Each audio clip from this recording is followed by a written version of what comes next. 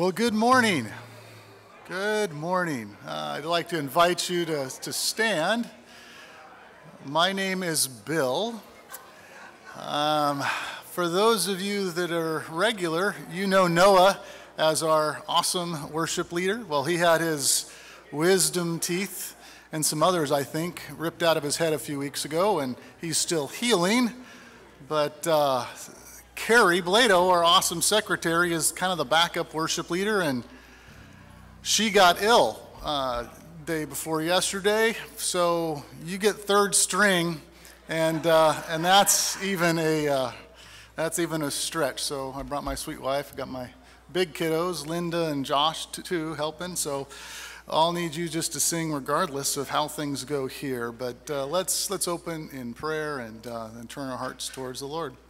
Father, we're thankful to be here this morning. We love you. We thank you for this opportunity to be your church, your people. We look to glorify your name.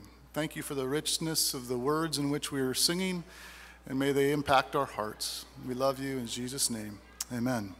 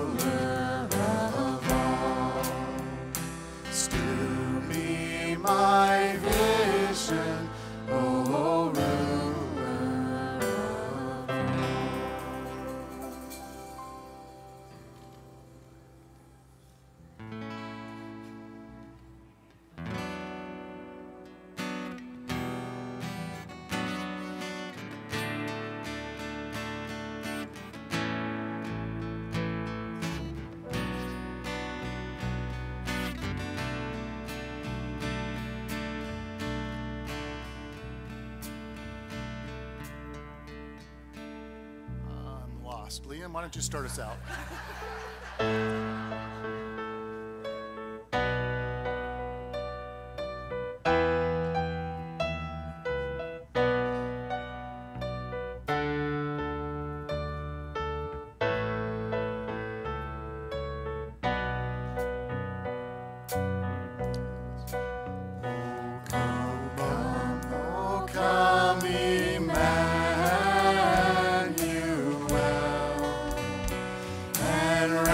ransom captive Israel, and mourns in lonely exile here, until the Son of God appear. Rejoice, rejoice, Emmanuel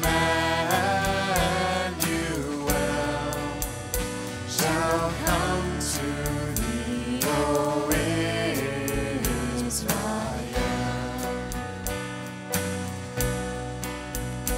Oh, come, thou dayspring, come and cheer our spirits by thine advent here, and drive away the shades of night, and pierce the clouds and bring us light.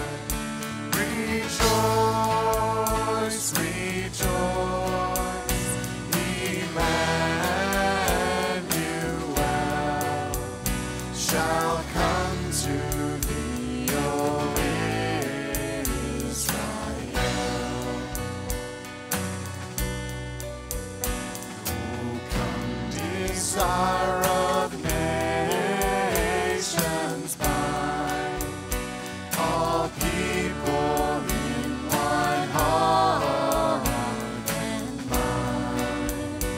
Rid envy, strife, and quarrel cease. Fill all the world with heaven's peace. Rejoice, rejoice, Emmanuel shall come to thee, O Israel. Rejoice, rejoice, Emmanuel shall come to thee, O Israel. All right, you may be seated, and now we're going to kick off our Advent season. And that family that's kicking off Advent, I believe, is, I'm looking at Becca. All right. Awesome, come on up.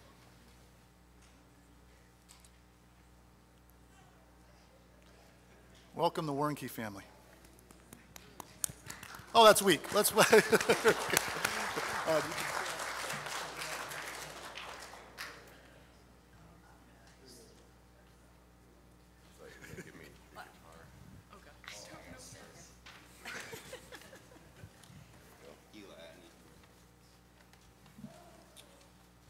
Okay, I'm going to be reading from Luke chapter 3, verses 4 and 5-ish.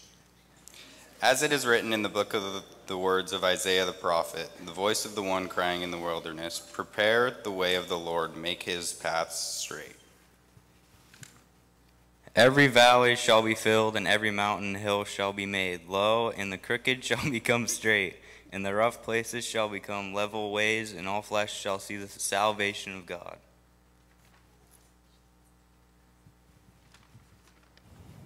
Isaiah 9:2. The people who walk in darkness have seen a great light. Those who dwelt in a land of deep darkness, on them has light shined. Today we light the first candle of Advent, the candle of hope, as we look with longing for the coming of our Savior Jesus Christ. We wait with great hope. Are those who dwell in deep darkness, but praise be to God who sent his own Son to break into our darkness as the sun breaks over the hills in the blazing glory of dawn.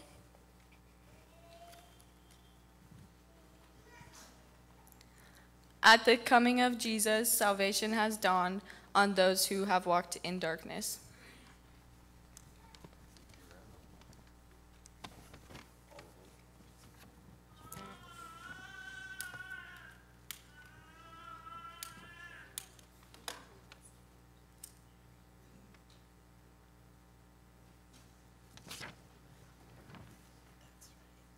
Okay, now please join us in singing Come Thou Long Expected Jesus.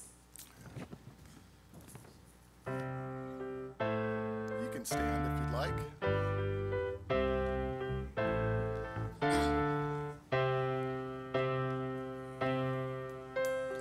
Come thou long expected Jesus, born to set thy people free.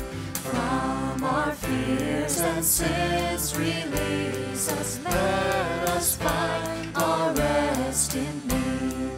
Israel's strength and consolation, hope of all the earth thou art, dear desire of every nation, joy of every longing heart. Joy to those who long to see thee, day spring from on high appear.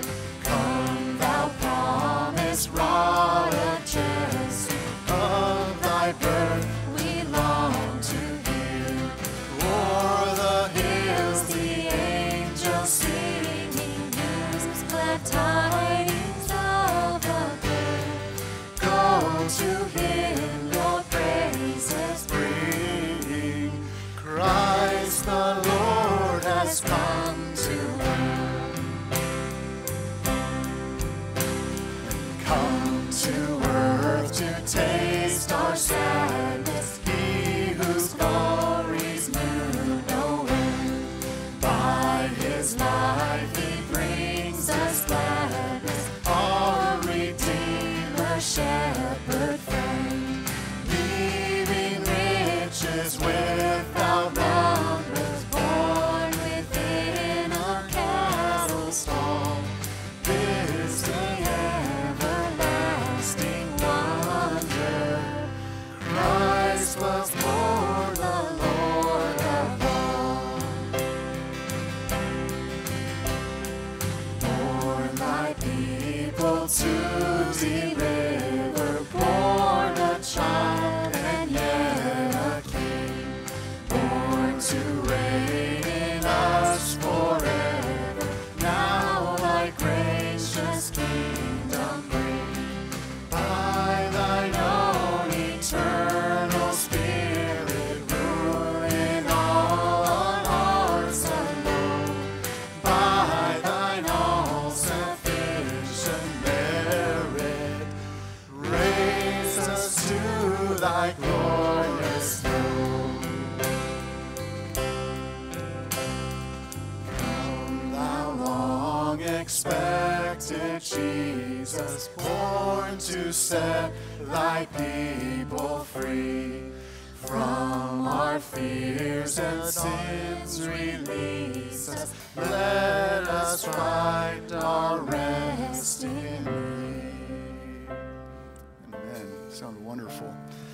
Pastor Bryce, I'll turn it over to you.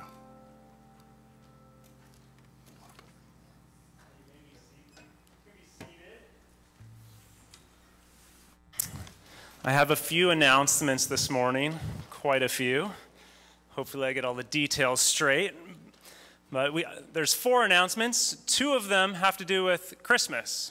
2 of them have to do with missions, which I thought that's perfect because in Christmas, we see Jesus as the ultimate missionary leaving heaven to be born as a baby in Bethlehem to save a people for God from every tribe and tongue and people and nation. And so the first announcement has to do with the Women's Ornament Exchange. So that is December 3rd at 6:30 p.m. Ladies, bring a wrapped ornament to exchange with the other ladies there, and also bring an appetizer or a dessert. And that's at 6:30 on December 3rd.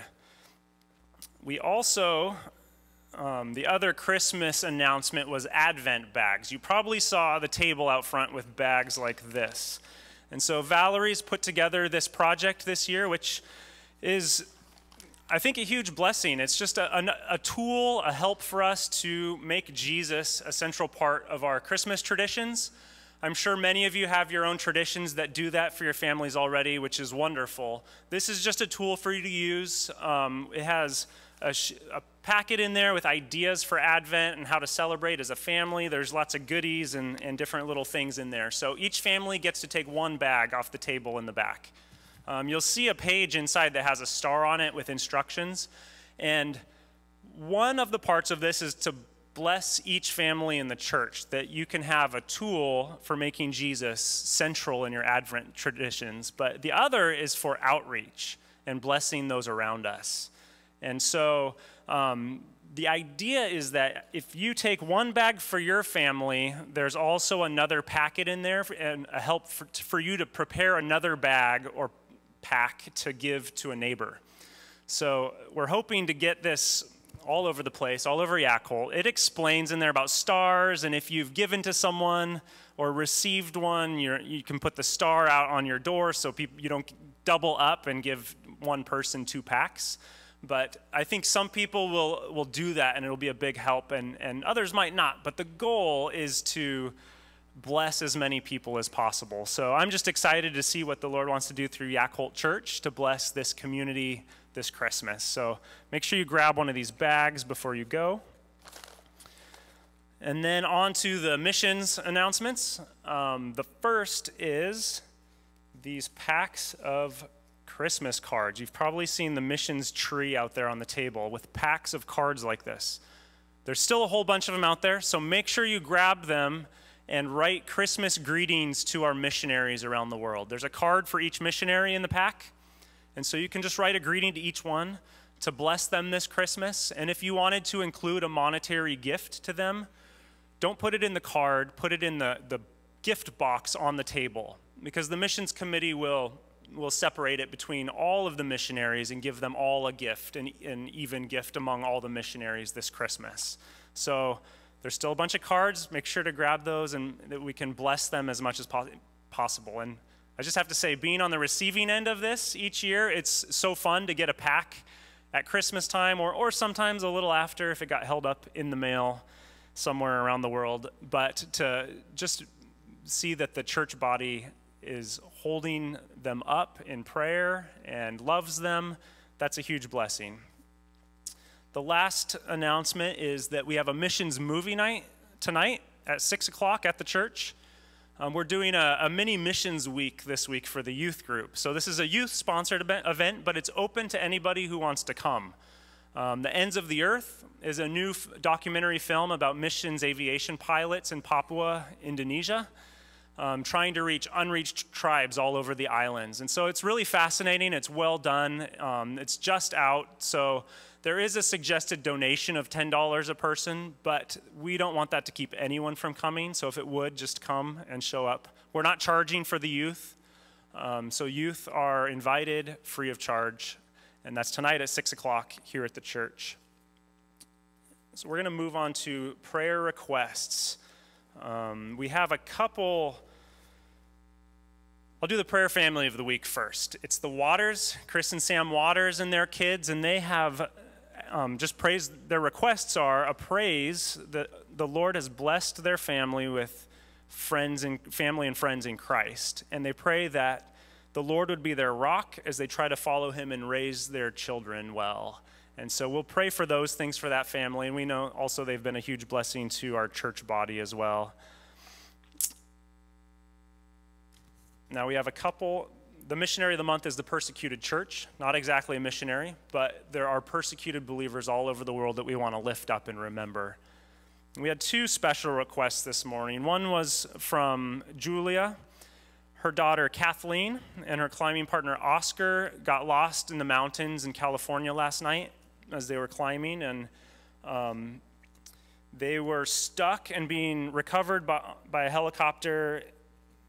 I just heard from Tandy before service that they were picked up finally by the helicopter, but last they heard, her daughter had hypothermia, and they were waiting for them at the ER. So they're on their way to the ER. We just pray for them for recovery, and thanks that they were found. And then Kathleen Renta handed me a request this morning for the Jolma family, for Troy and Angie Jolma. They lost their son, Kelton Jolma, who was a third grader at Yacolt Elementary School, who died in an accident on Thanksgiving evening at their home. So we'll lift that family up as well and pray for the Apostolic Lutherans community in general, I think, because there's been so many losses and car accidents in different ways this year already. So why don't you all join me in lifting these things up. Father, we thank you that you are God over all creation. Jesus, that all things are upheld by the word of your power, that you stepped down from heaven and crossed cultures. You became the first and ultimate missionary to come to this world and be born as a baby, that we might be brought back to God, that our sins might be forgiven, that you might call a people for God and purchase a people for God from every tribe and tongue and nation. And we just pray that you continue to do that work, Jesus, through your missionaries. We lift up the persecuted church all over the world, brothers and sisters who are persecuted for their faith, whether they're threatened or find themselves in prison or watched and under surveillance, whether they've lost family members who have been taken away from them. We lift them up and ask you to do a work of grace in their hearts this morning, all who are being persecuted and live under that kind of pressure, that they would find joy in you and peace, even in the midst of horrific circumstances. Holy Spirit, draw near to them and make yourself known and comfort them with your presence and with the presence of other brothers and sisters around them. Those who are isolated in prison or other places and have no fellowship with other believers, we just pray for that you would sustain them with your Spirit, and that you would speak to them truth and the Word of God and bring it to mind and just keep them, Lord. We pray for all our missionaries all over the world who are laboring to make you known among various people groups and among people who have not heard of you before, and we pray that you would provide for all their needs and bless them this Christmas and be near to them and sustain them in their work, Lord. Pray for the Waters. Lift up the Waters family, Chris and Sam, that we praise you that you have provided godly family and friends around them. Make them a light in this community. Continue to work in their family and give them wisdom as they raise their children to fear you and honor you. So just ask your blessing on this family. And Lord, we lift up these other families. We lift up the Jolma family, and that you would be a close comfort to them with the loss of their son. And just pray that you would just cause them to call out to you and to depend on you and to find their comfort in you, Jesus. And we pray for the Apostolic Church in general as a whole, that you would just do a work of grace in that community, that you would cause them just to know their need of the gospel of Jesus, the grace of God, and do an awesome work in that community. And we pray that you'd continue to work comfort among those who have lost children and teenagers in car accidents, and continue to comfort them and draw near to them, Lord, and provide for all of their needs. And Lord, we praise you that you answered the prayers of many and caused Kathleen, Julia's daughter, to be found, her and her friend Oscar, to be found in the mountains, and pray that she would receive the care she needs at the hospital, that you would heal her of any hypothermia and different effects from being lost overnight, and just take care of them, provide for them, give good health service wherever they're at. And we praise you that they're found. And thank you for that. Now bless our time this morning as we fix our eyes on you, and may you be the center of our worship and the center of our Advent season and all of our celebrations. We just pray these things in Jesus' name. Amen. Now I want to dismiss you to a time of fellowship so you can refill your coffee, say hello to the people next to you, and we'll be back here in a few minutes. I'd invite you to find your places again so we can continue in our worship service.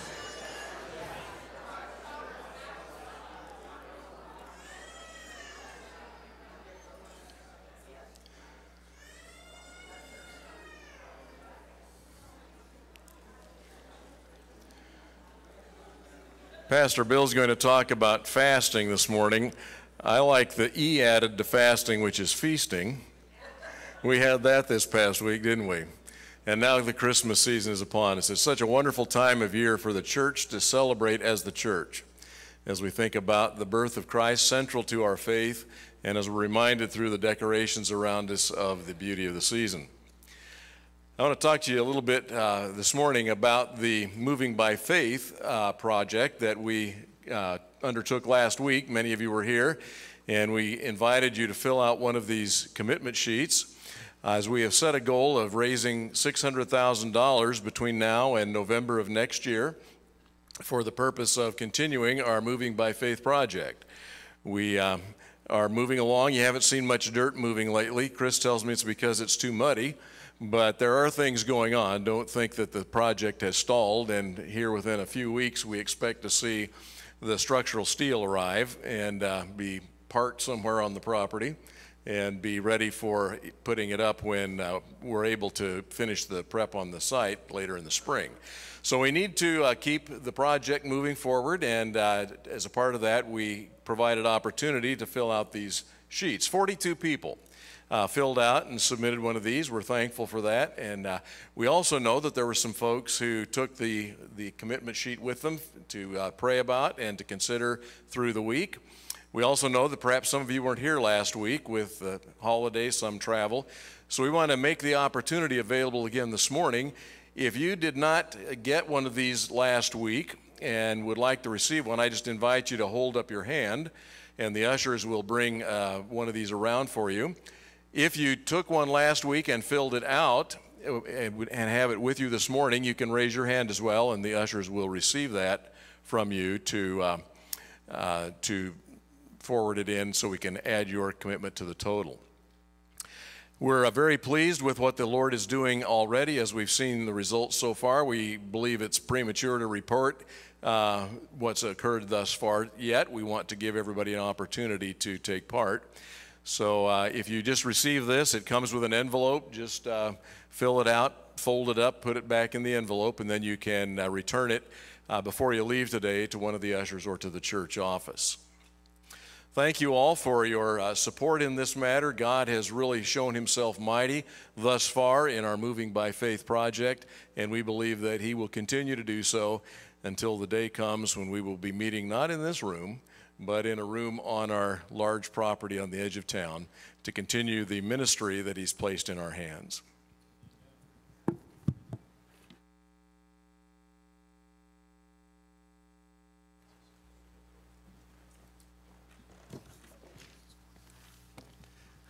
Now, you taught preachers to preach for 40 plus years, correct? There had to have been something in there about not stealing the topic from the preacher before he gets up to introduce it himself. No? All the rules that apply in class don't apply to son-in-law. I think that's what it comes down to. Awesome. All right. Right before we get to, we're going to be in Ezra chapter 8. And I'm not going to give a long announcement. We also last week had a business meeting. Those of you who are here, we did some voting on some officers and some budgetary things. That was glowing success, 100% affirmation, 198, 190, and then the rest were like 97 or 97%. Whatever. A strong sense of unity in the church moving forward, so thank you for your participation. If you're a member, you'll get an email today with our 2021 budget for the congregational approval. We're going to have a meeting between services on the 12th just to approve the budget or to vote on the budget for next year. So enough of that businessy stuff. More importantly, we want to pray, and very specifically, we have a number of things to pray for. Primarily, the number one we want to pray for the family. Most of you know by now that we lost a dear friend, grandma, beloved sister in Christ, friend, Grandma Sammy this last week, Samantha Fox. She passed away early this last week. And we just want to lift up the family because there's ripples that affected many people in our body. We want to pray for her beloved stork. and as well as her sons Spencer and Danielle and Olivia and Barrett and Kimber, as well as Shelby and his family. And then the rest of you that knew Grandma Sammy as Grandma Sammy, who had an incredibly huge, gracious, loving heart. And I could say more, but we just want to pray for them. And we're thankful that we're able to be together to support and encourage each other, but are also thankful that she's at home with the Lord as well. So on another note, we have a praise. All of us have been praying for Anthony Waring. He was moved to a rehab facility this past week from the hospital to the rehab facility. And already there's seen improvement where he was able to kiss Angela. He recognized, it's huge praise. He was able to recognize her. He responds to his voice. That's far more than he's done the last 6 to 8 weeks in his coma. So very encouraging. Keep up in your prayers for him. Let's pray together. Father, again, we look to you as we turn to your word. We thank you for the strength that we find from it. We thank you that we're not an utterless ship amongst a stormy sea, but we have you as our anchor. We pray, Lord, for the family of Grandma Sammy. We pray for beloved Stork, as well as Spencer and Danielle, the kids, Shelby, his family, and all of us here who are grieving her not being with us, especially this time of year. But Lord, we thank you that she's with you. And we pray that only you would bring only what you can bring, which is true comfort and peace and graciousness. Let us continue to remember to keep them in our prayers as we walk through this season. And Lord, we also just thank you for what you're doing in Anthony. And we pray for continued healing in him. You've already done more than what the doctor said he was going to be able to do, and we just trust you that you would continue to bring about a healing in his life. And this we pray, Lord, in Jesus' name, amen. The book of Ezra. Okay, Ezra chapter 8. Ezra chapter 8. So 12 plus years ago, I had a great opportunity to go to Sierra Leone, Africa, and that's a big step for me. I don't like leaving Yacolt, so going to Africa was pretty huge, and it was an opportunity to do a follow-up on a church plant that the church where I was a youth pastor, they did this church plant. We were going then to now establish a school in the church plant, and we were going to bring some training to the teachers and the volunteers in the church there. And we spent a lot of months preparing for this. So lots of preparation went into the trip. I mean, first off, saved thousands, I don't know how many thousands of dollars it was just to make the travel. I remember having to get in the course of one day 7 different inoculations for like typhoid and all of the things that are going to kill me when I'm there. Also, all of the preparations for the materials that we were going to take. Just the logistics of getting from here to there was really, really complex. All kinds of stuff. We got ready for their culture, kind of preparing ourselves for what it was going to be like to have that culture shock, all of these things. And so we embarked on the journey. We actually flew from Portland to Atlanta, and at Atlanta we got on a plane to go to Ghana. And what was funny about this, it was really cool, was when we got on the plane, about 75% of this big plane were convicts that were native Ghanans that were being released from American jails and put on the plane first thing and then all sent back to Ghana. 75%, that's like 100 more people. It was like a party. If you could just imagine all these people that were been in American jails and now they're being sent home, they were so excited, and it was kind of interesting, but that's beside the point. Fun, made the trip not feel like it was 18 hours in the plane. It landed in Ghana, then we took a puddle jumper to another ferry, a ferry to cross to a free town, got on a 4x4, went into the bush, and then got on foot and went further into the bush, and there we were. And all this preparation went into that, and yet with all the preparation we did, there was something I was just not prepared for, and that's what Pastor Daniel was the native Binkolan Sierra Leonean pastor that ran the church that was planted. And he says, the very first thing we're going to do, Pastor Bill, is we're going to, and that's bad. He didn't sound at all like that. But he did say we're gonna spend 24 hours in fasting and prayer. And it was like, Oh, okay. You know, I tried to act like that's no big deal. He spoke of it like it was a pretty normal thing, and we did. We spent 24 hours fasting in prayer amongst all of those at the church and those of us who went. And after it was done, it was just a really special time. But he came up, and I asked him, how often do you do this? And he says, well, pretty much anytime we have a real need. And our purpose for this fast was to pray for the launch of this school, this Christian school. And he says, we do it as often as we have a need. And I go, well, don't you always have needs? He goes, yeah, we do it 2, 3, sometimes more every month. And then he looked at me and he asked a question that I was praying he would not ask. He said, what about my American brothers and sisters? How often do you guys fast and pray? Let's change the subject.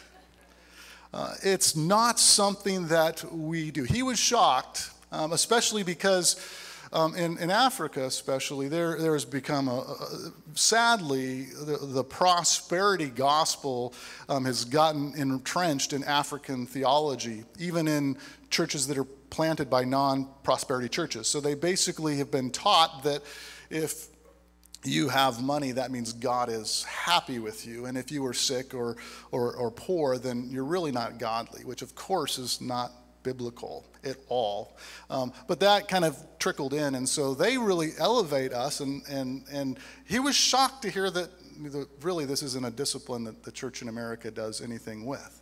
And he asked the question, so he was like, what do you do when you have real need within your body, within the church?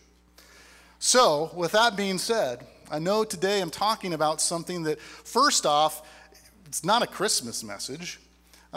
Where does it fit? Especially a lot of us are going through difficult seasons right now in many different senses. So how does this fit in? Is this insensitive to talk about fasting coming into this time of year?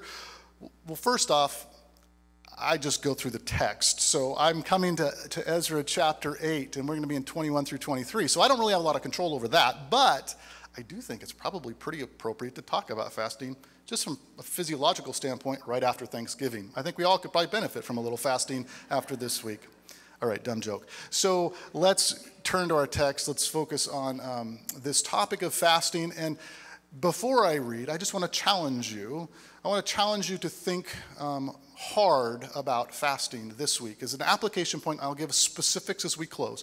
But I want to challenge every single one of us in here to seriously consider and to apply this message or this charge to fast this week. We'll talk specifically about the different facets of fasting. But that is a tough challenge for us who really, in our culture, worship comfort. And yet there's something special that God has for those that certainly fast. And we'll talk about that as we go on. Now let's read. We're going to read in verse 21 through 23. And before we do, remember this context. The Israelites had been stuck, held captive in Babylon by the Persians for 70 years. And God, through his gracious hand, used a pagan king, Cyrus, to allow the Jews to head back to Jerusalem to rebuild their temple, which their temple had far more sacredness to them than a church building would have to us. They really couldn't worship God without the hub of their temple, without their temple. And so they'd been 70 years without. So 50,000, there are only 50,000 of the million plus Jews took the call and went to Jerusalem to rebuild the city. It took them 20 years to rebuild the city. We saw that in chapters 1 through 6. It actually didn't take them 20 years. It only took them 4 years, but they dragged their feet for 16 years because they lost focus. God used Haggai and Zechariah, the minor prophets, to kick them in the rear and get them back engaged. They finished the building of the temple. And then there's this transition from chapter 6 going into chapter 7, and you can't see it if you're just doing a quick reading, but there's a 58-year gap that is right there.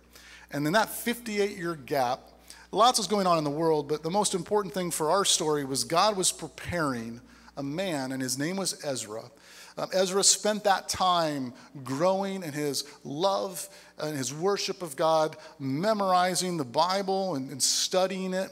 And he was going to need that time to help lead the second wave of Israelites from Babylon down to meet the others that already went. But the purpose wasn't to rebuild the temple. That was already done. The purpose that God used Ezra to bring about was to reestablish or to rebuild the people, and specifically to rebuild them theologically. They had lost their way, and they needed to return to the Lord. And so God uses Ezra to bring these people. And so just before he takes off with these about 5,000 second wave of exiles, those are listed in the genealogy starting at chapter 8. And then they're just about to take off, and that's where we get to our text today in verse 21 of chapter 8. So follow along as I read, and it says here. It says, "Then I proclaimed," this is Ezra, "I proclaimed a fast there at the river Ahava, that we might humble ourselves before our God to seek him a safe journey, to seek from him a safe journey for ourselves, for our children, and all our goods.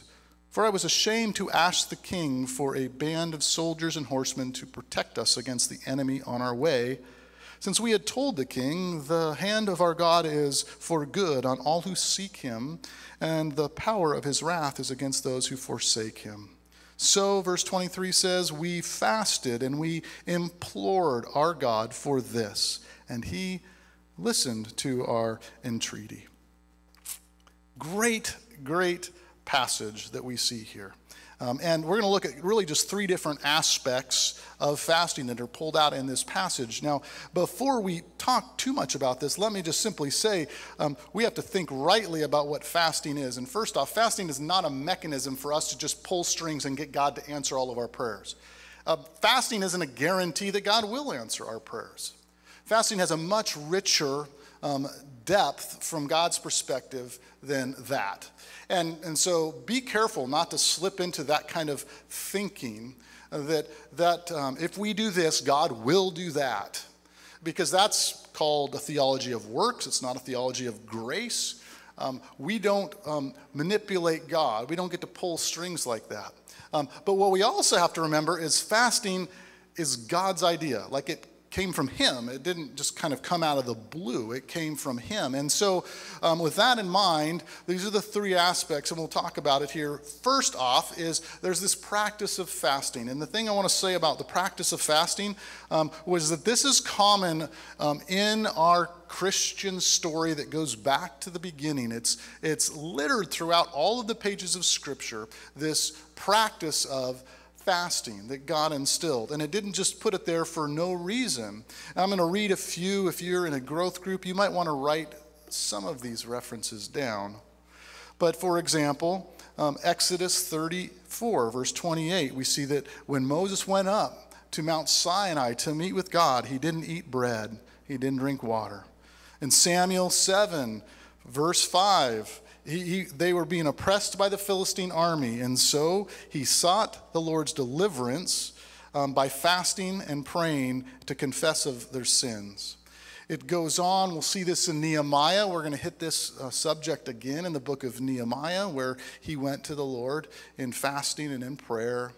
It's several times in the minor prophets. The prophet Joel, chapter 2, verse 12, we see this, where the people fasted and prayed. And then let's step into the new covenant, into the New Testament, into Luke. Now, Luke chapter 2, we see how this widow, Anna, she served the Lord. And one of the primary ways she served him was through fasting and through prayer. The most well-known fast in Scripture, most likely, is from the person of Jesus in Matthew. In Matthew chapter 4, we know that Jesus, before beginning his public ministry, he was led up by the Spirit to the wilderness to be tempted by the devil. And he fasted there for 40 days and for 40 nights, it says, and then he became hungry. But it wasn't only Jesus who fasted. The New Testament believers, the apostles, there's many times where they fast throughout the Scriptures. And so for us, now, it was funny, Dr. Bob made mention about fasting early, and then he used the word feasting. It's so true. I grew up conservative Baptist. We were known for our potlucks, not for our fasting. And that's many people in our culture today, especially a culture that worships comfort, which I think makes fasting even more beautiful as a discipline for modern day believers. But the question I'm going to ask multiple times as we go through here is, have you ever practiced fasting? Have you fasted before intentionally? And specifically with a purpose in mind? Have you ever fasted? And if you have not, or if you have, will you consider following the Lord's example, as well as all of our brothers and sisters in this special discipline unto the Lord? So we see this practice of fasting all throughout Scripture. We see it as God's design and something that's been honored. So that's first off. Secondly, what we see is we see this attitude. This is probably fundamentally imperative to this practice, this discipline of fasting. And it's the attitude specifically that we would have towards fasting. And first and foremost, I talked earlier about it not being a mechanism of us getting God to do what we want him to do. In the same way, this is not a proclamation of our spirituality. Like we don't fast with the attitude that I'm super spiritual. And God is super happy with me because I am going through this difficult thing. Fasting is all about attitude. And I've heard it, I've used it, the excuse like, you start to fast, you get a little hungry, and all you can think about is, doggone, when is this going to be over with? I'm hungry. That's not the attitude that should drive fasting. The attitude that drives fasting is much different, and it's the attitude of humility. The very act of you saying, I am, and I'll say it the most common form, fasting is going without food. In our context, it's not normally going without water, but it's going without food. Most often in the biblical story, that's the most fundamental aspect of fasting. There are many other ways to fast. I'll mention those in a minute. But fasting from food. And oftentimes for so many people, they'll say, well, I can't do this. I can't go without food. I get hangry, it's not a good thing. But remember what fasting is, and we're going to talk about the purpose of fasting in the last one, but fasting is not for you. It's not, the purpose isn't about you. Fasting is what gets your eyes off of you, and it reminds you of what really matters. So in all cases, fasting has a focal point, something to fixate on. It would be wonderful for some of you, as I'll challenge you to fast this week, to specifically, intentionally fast for Stork and for the Fox family who are mourning the loss of Sammy. Specifically fast for that purpose. So every time you get a hunger pain, you don't think, I got 6 more hours. No, you think, oh wait, I'm fasting because I'm praying for them. This is a reminder to get my eyes off myself and to dedicate prayer to them.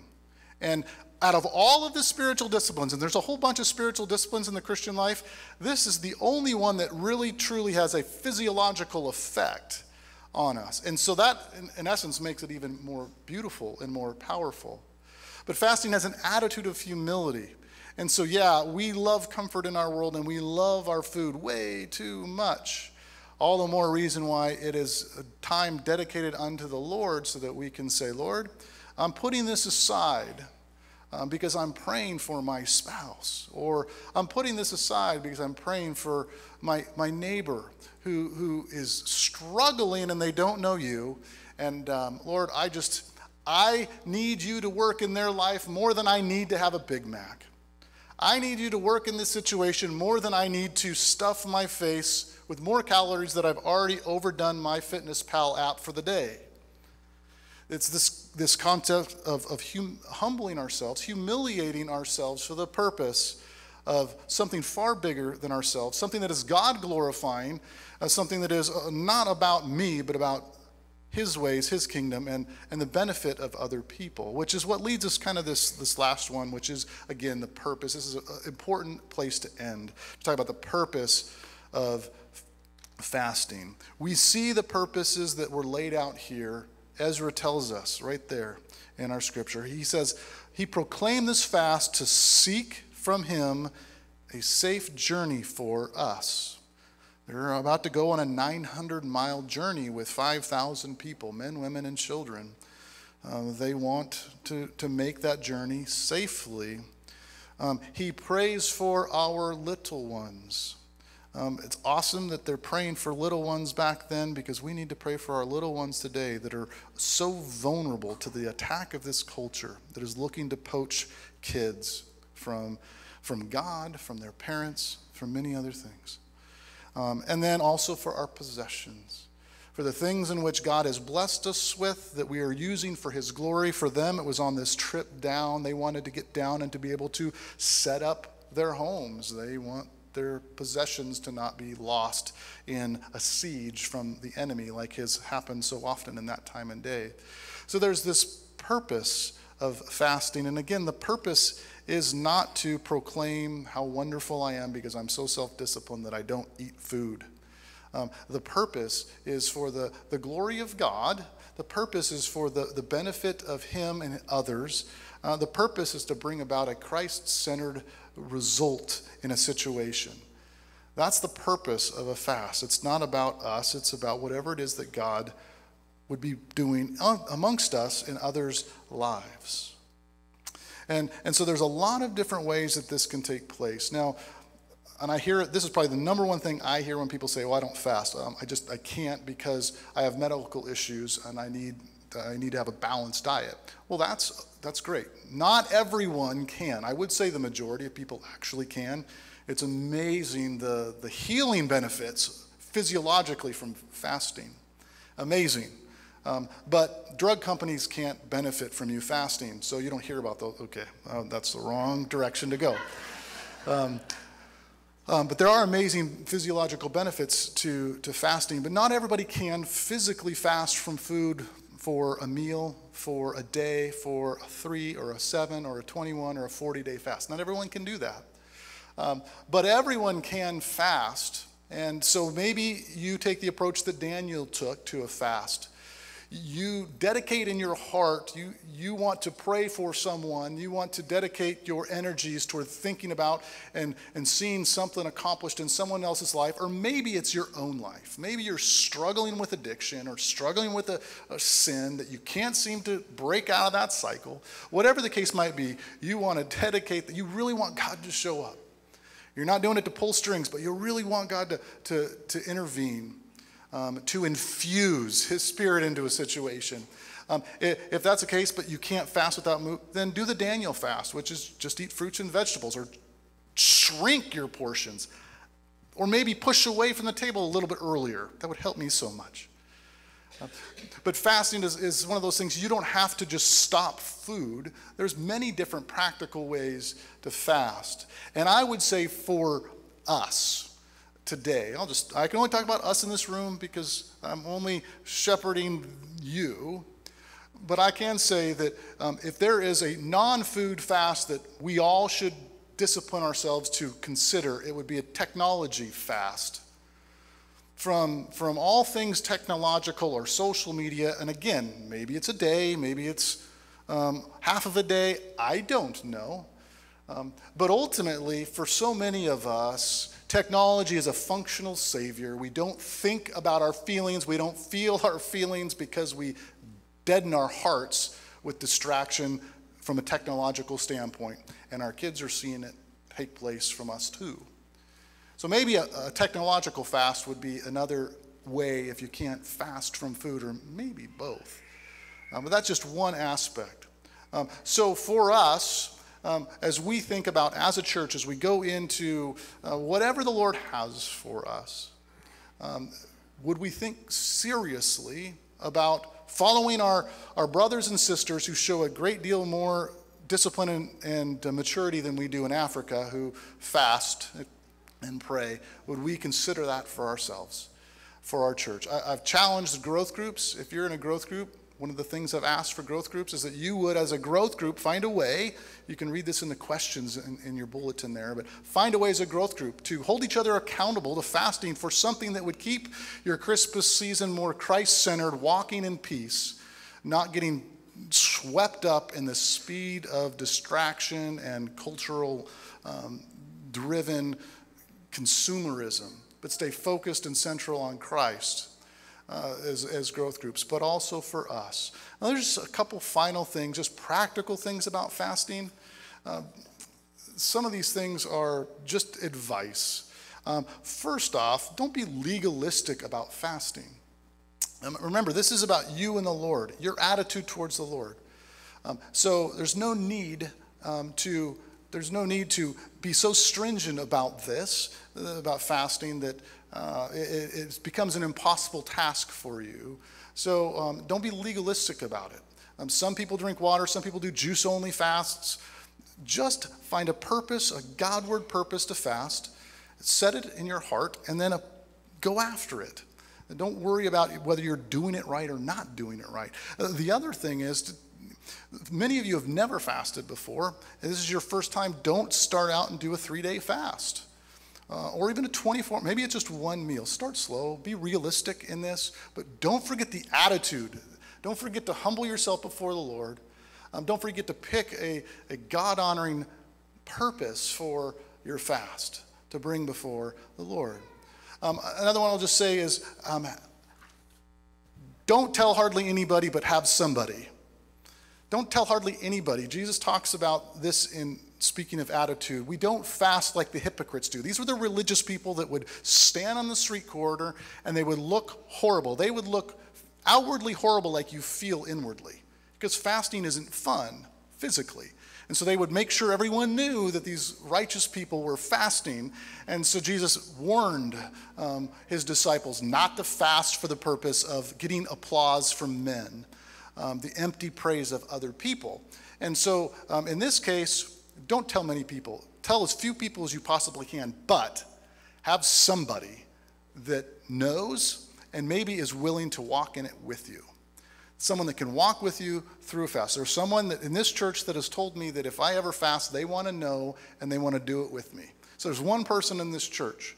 And it's great because when one of the two of us really feel God is calling us to this, then the other one always says, all right.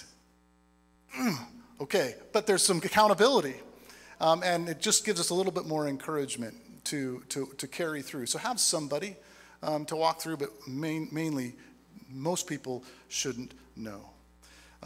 Last thing I'll say about fasting here is, first off, if you want to know what the key to heaven is, it's not fasting. It's none of the spiritual disciplines. There is only one key to heaven, and that is faith in the Lord Jesus. So fasting is a great practice. As a matter of fact, again, there's healing benefits to fasting. Everybody should fast. I think it's great. But if you haven't trusted the Lord Jesus Christ with your salvation, you haven't said, I'm not going to work or do anything to work my way to heaven, Lord, I recognize that even my best attempts at living life perfectly still, in contrast to your holiness, is like filthy rags. And so, Lord, I give it up to you. Forgive me my sin. You're my king. I will follow you. I will place my faith in you. I'll trust in your grace. I trust in the finished work of Jesus Christ. That's the key to heaven. And so fasting, it's a great thing, but it's nothing special in and of itself.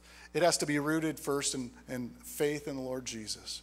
And the Lord Jesus in which we celebrate this time of year, the Lord Jesus with the warrant He's led us to look to here at Advent. And so if you haven't trusted the Lord Jesus with your salvation, let that be the first step before you even think about fasting. And with that, I'd like just to invite you, if you wouldn't mind standing. And we're not going to close with a song today. We're just going to close with a prayer and be released to go be with one another this week. Father, we just are thankful for, we're just thankful for one another. We're thankful for the support that we have. We thank you for the opportunity to be lifted up when we need to by your word, as well as by our brothers and sisters. And Father, I recognize that this is a topic that is not easy for us today, at least in this context here. And Lord, would you put upon our hearts areas in which we can be more disciplined, more joyfully disciplined, to see you infuse transformation into situations in which we have fallen lazy at. And would you allow us to, as your church, bring glory and honor to you as we take steps of faith and trusting you, and steps of faith and fasting and praying for others and for your kingdom to come and your will to be done. We love you. We pray this in Jesus' holy name. Amen. All right, you are dismissed.